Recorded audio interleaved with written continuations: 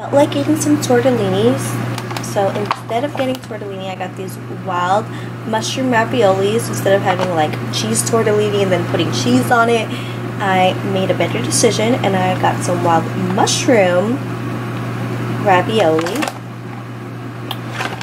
And I'm just waiting for the water to boil, and then I'm going to put this in, and it takes about like 5 to 6 minutes.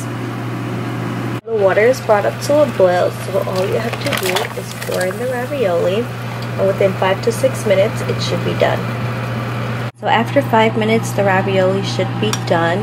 You can strain it, but I'm literally just going to take a spoon and put it into my plate.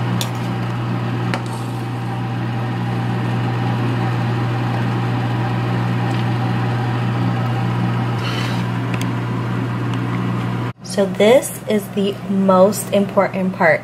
You're gonna get some Parmesan cheese, some fresh Parmesan cheese, and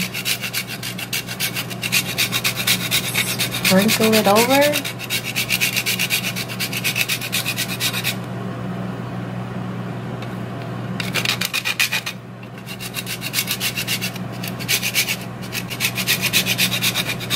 And oh my god, this is delicious.